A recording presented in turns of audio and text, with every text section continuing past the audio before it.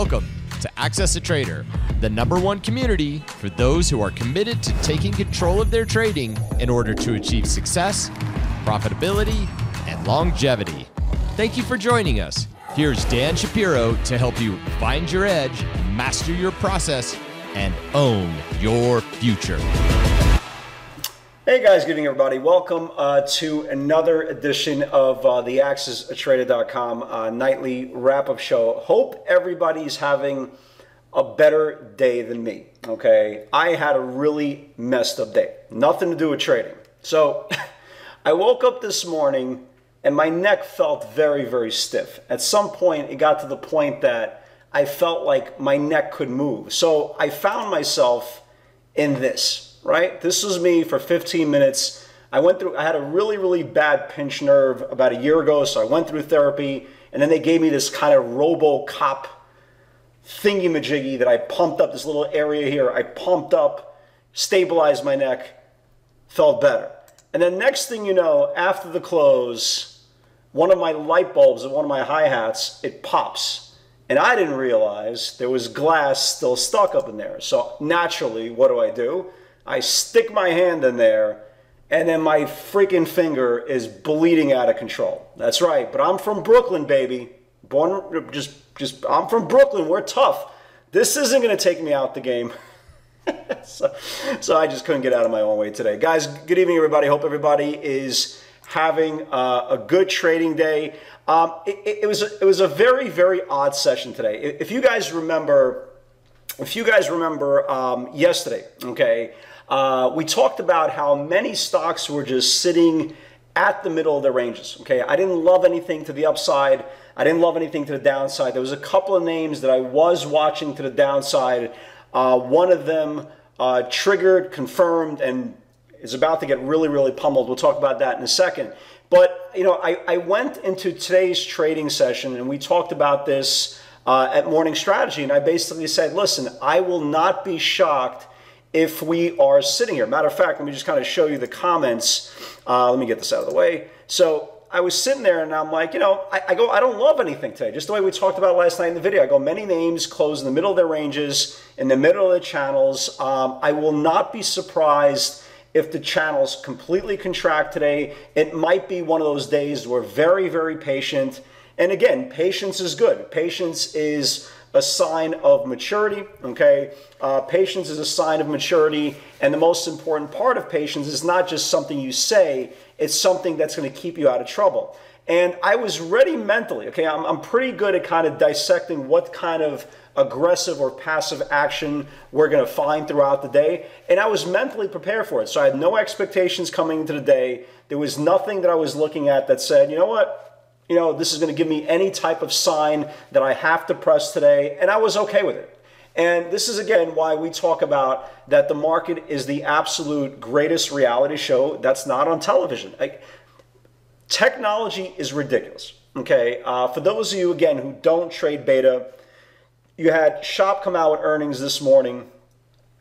Initial move down $20. We started noticing, hey, the stock's not going down. You had BYD come out with earnings. And again, if you've been watching this broadcast for the last week or so, I'm like, look, I don't believe in the whole theory if there's a shortage in meat that the stock is going to benefit. The stock benefited. Today I sat there and I go, today there's no way this market's going to be aggressive. I don't see how it could possibly be aggressive. The market was absolutely aggressive. And, you know, again, everybody is looking for this, and we'll get to individual pivots in a second. And again, everybody is looking for that rug pull, okay? And I've been saying this for a while. I'm not naive. I've been, you know, with one eye open, one eye closed, right? Really concentrating on both sides of the market to make sure there is no rug pull, to make sure that we're properly positioned, that we could take advantage if there is a pull, to look for any type of signs. And I thought today was going to be one of those days that everything was going to just trickle down to the bottom of the range, right? And tomorrow, right, for tomorrow's session, everything was going to confirm and we were going to have an aggressive Thursday and Friday into the weekly expiration. And the most amazing thing happened today, okay? Completely the opposite. And this is, again, one of those scenarios that I always talk about, especially to the new traders. Have an opinion, right? Have an opinion. Let the market tell you you're wrong, right? Instead of trying to figure out, instead of the market trying to tell you, that you're making a mistake and you're trying to will and force the trade and force the action in your way, okay, let the market tell you that you are on the wrong side. And if you look at today's action, again, I was wrong. You know, not only did the market, again, using my left hand here, I'm telling you, I'm gutting it out, baby. I'm gutting it out. Just from the point of reference, we started seeing, I started putting some plays into the channel. For example, just if you see the first play here, it said, Roku 125 needs to build, scalp only, right? Scalp only, 50 cents, $1. You know, maybe if it stretches out, keep a runner, maybe you could get $1 of the trading. Again, ranges is super duper tight. Again, I'm going to wait for things to kind of play out, right? Let things play out. If there's a couple scalps, we'll be fine. Next thing you know, Roku wakes up, right? Roku wakes up, and Roku, it's such a pain in the ass using your other finger. Roku wakes up off the 125 break, right? Off the 125 break, and here's the whole range here, 125, right? And just absolutely explodes and goes to like 129. I think they report for the day. Yesterday, last night, we talked about Disney, right? We talked about the idea that Disney was a good chance they were going to get a mulligan, right? They were going to get a mulligan for their lack of revenue. And again, we talked about this last night, 58% down for the resorts being closed, for the cruise ships being docked. And we said, look, as long as they don't announce anything really, really crazy, I think the market will give it a mulligan. And again, and this was actually the first pivot of the day, I said, hey, watch red to green for experienced traders only. This is not a pivot, just reversal on bad earnings. Again, this is going with the theme that the market is giving mulligans. Now, again, I've always said take sales along the way. Now, Disney finally gave a pivot, right? It gave a really, really good pivot finally towards the mid-morning. We'll talk about that in a second. Tesla, again, sat within these ranges, right? Keep an eye on it. Sat within these ranges, never violated to the upside, never violated to the downside. These are the macro ranges, right? These are the absolute macro ranges that Tesla needs to confirm. And if you look at the bottom of the range here, you'll notice the low today was 760.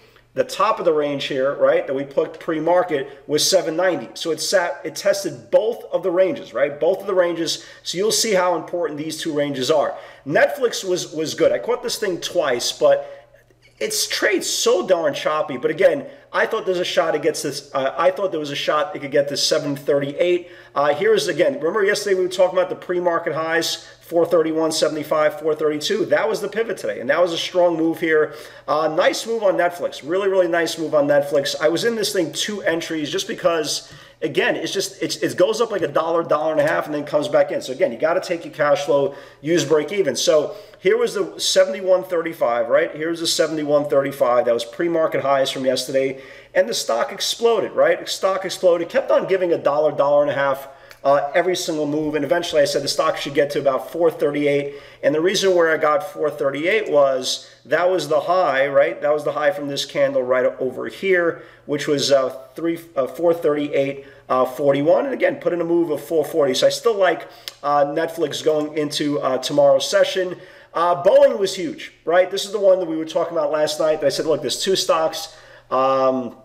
There's two stocks that are they're really, really noticeable out there. If you charted last night, the first one was Boeing, right? The first one was Boeing, and the second one, not to take it out of the bag, but it was Tesla. I felt if Tesla could have started violating the 760 range, then I believe the stock could have went lower. Obviously, it didn't, so we're going to watch tomorrow. Obviously, Tesla to the upside, but Boeing got hit. Boeing got hit, and now it's for tomorrow. It is about to test the macro lows. We talked about these levels here to the downside. 125, 124.30s. Here was Boeing right over here, right? Here was Boeing right over here. Here was the 25. That was yesterday's low, right? Yesterday's low was 25. It violated that. Okay, 124.35. It took out that. 123.80. It took out that. So again, if you look at the macro area tomorrow, unless something really, really crazy happens, I do believe Boeing will test the 120 level, and that will be a do or die. So you can see the pivot here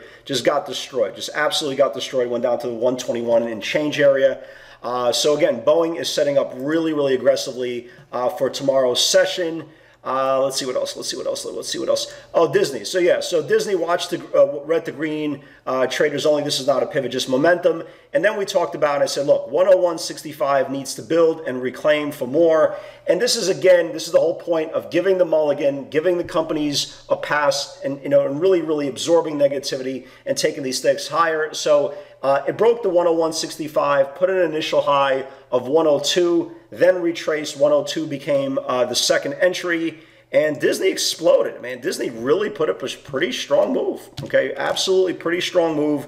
So here was the 102. You can see it right here, opening range, right? 102. And it exploded. I mean, absolutely exploded. Went all the way up to the 105 and change area on Disney. So good job for you guys who caught that as well. ABBV wasn't even my idea. I think it was DC who brought it into the live webinar. This wasn't even my idea, but a pivot is a pivot is a pivot. ABBV 87 rejection twice, needs to build.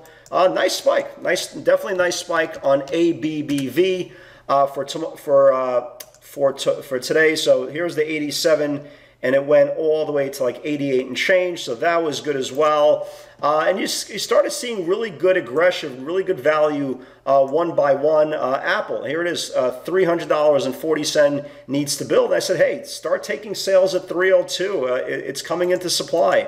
And Apple has been a really strong trader for the last couple of days. I mean, really strong levels. So here's the whole level right here. $300.40, and it exploded, really exploded. Put in actually a high of almost 303, so nice move on Apple. Roku, like I said, take on the way up, right? Disney, bingo. And then obviously here's a little bit of jokes. Well, this didn't age really well. They don't love anything, right? Really big moves, like really big moves there. Came out this morning. Then you had Boeing again. Strong move to the downside. NVIDIA 301 needs to build. Here was NVIDIA. So you saw, I mean, it's absolutely amazing how much value we had. And if you told me today, here's the 301, right? 301 went to 302. Not a big move, but again, it is what it is. Dollar move on NVIDIA. NVIDIA take on the way up. And I kept on saying here, I go, I'm shocked how much value we're getting today, considering I thought this was going to be an incredibly quiet day. Really got good value. I mean, really good value. So I caught Netflix twice. I caught Boeing today. Tesla, and then again, towards the end of the day, Tesla 779.60, 779 to the upside, 760 to the downside. And Tesla had a move, again, right to that 790 level that we talked about. They got rejected again. So that becomes the macro number. If you see here, so right here, here was the pivot, the last, the 60-minute channel on Tesla right here, this whole 779 area, and it went as high as to 789.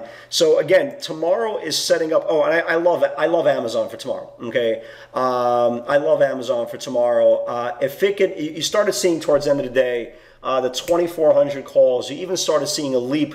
Somebody bet, I think, the $2 million for next January or February. Of the 2980 calls. I know that's way out of the, way out of line, but boy, oh boy, it really gets going. And if you look how tomorrow everything is playing out, guys, just look at these channels, right? Look at these channels here, how potentially what we can actually see tomorrow, right? So Netflix macro, right? Netflix macro got above this finally, this 431, 4032 level. Now it just needs to confirm this channel here. And if it does, again, we started seeing a lot of 450, 455 weekly call buyers coming in. Again, it's very possible if Netflix confirms, it could see 450, 455 very quickly. I love Amazon for tomorrow. Again, the first step today, it took out that 451 level. You can see here, it closed right at this 2351 level. It stopped at the 10-day. If this 10-day gets confirmed tomorrow, guys, right? You see this pen here? If this 10-day gets confirmed tomorrow, right, there's a shot this thing sees 2475, 2500 if the market continues to stay strong. Obviously, I like that a lot for tomorrow as well. Tesla, again, take on the way up in the last move, and that about it. So, I am bullish for tomorrow. Okay, I'm definitely bullish for tomorrow. Obviously, BYND, 26% move today. Any dips I like for tomorrow. I like this non-beta name Space. For you guys, first close above the 50-day supply. if this space, keep an eye on it for tomorrow. For all you guys who don't trade beta, keep an eye on this thing, SPCE. If this thing starts building, above 19, you could get a move into the $20 area. That looks good as well. But again, beta looks super good. I even like ZM for tomorrow, right? ZM, if it starts confirming this channel here, I like that as well. So again, everybody's waiting for this magical, aggressive rug pull. Yes, are you getting a rug pull on a lot of names, potential like Boeing and so? You are, absolutely. Individual names, airlines are getting absolutely manhandled, right? Look at AAL. It's literally one day away from next leg down. You had put buying all over the place on DAL, AAL. They're all the same charts. Okay, if one's going to go, they're all going to go. And I'm assuming, and again, you can only assume, but if Boeing starts cracking and starts taking out the lows from April the 2nd, there's a shot this thing gets hit. We saw today put buyers, weekly put buyers for the 120, the 115s. Hell, we even saw it for the 105s, short-term expiration. So again, I'm gutting it out, baby. Again, Brooklyn, we go hard. Guys, have a great night, everybody.